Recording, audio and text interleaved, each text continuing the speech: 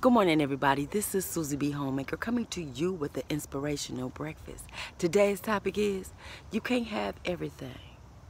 Okay, so have you ever tried to put a puzzle together and you just couldn't find this one piece, but this other piece looks just like it's supposed to fit in there, and so you try to put it in there and it don't fit, it just don't fit, and you're trying to push it on in there and just try to make it stay in there, and you might get it to stay in there, but then it start going up like this, it start bending up like this because it does not belong there.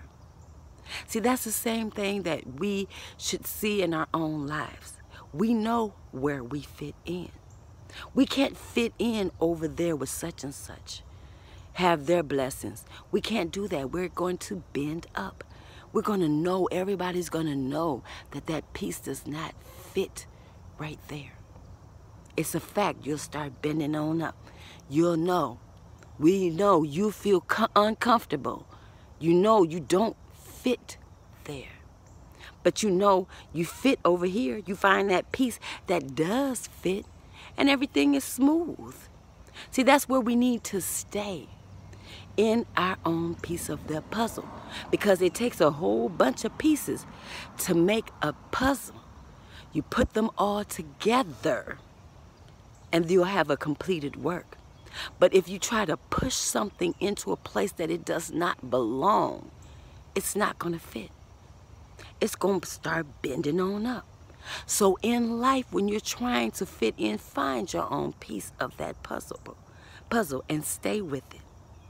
Please stay with it.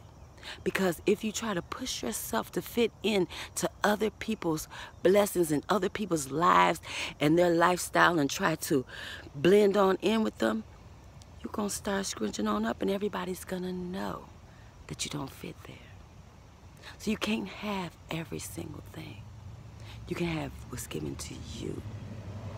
It's not fair to you, and it's not fair to where you're trying to fit in at.